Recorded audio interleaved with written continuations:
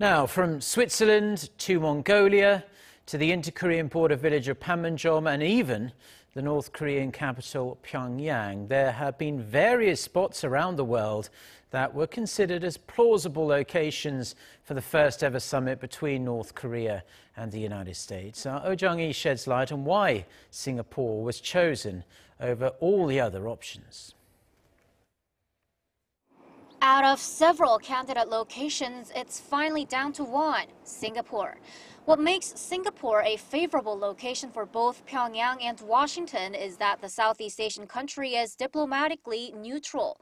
It has good relations with North Korea and the U.S., and both countries have embassies there. Before international sanctions took full effect early last year, Singapore had been at the center of North Korea's overseas economic activities. But at the same time, it's also home to a U.S. naval base where American ships and aircraft make regular visits, and several are stationed. Singapore is also close enough to North Korea for the regime's planes to make a non-stop flight. And the country is well practiced in hosting international events, with the Asia Security Summit, Shangri-La Dialogue, taking place every year.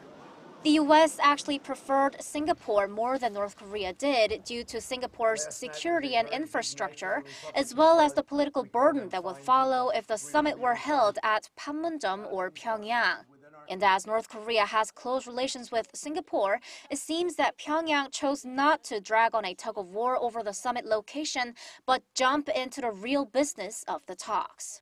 Singapore's foreign ministry welcomed the decision, saying the country is pleased to host the summit talks between President Trump and North Korea's Kim. It added the country hopes the summit serves to, quote, advance prospects for peace on the Korean peninsula. Jung-hee, Arirang News.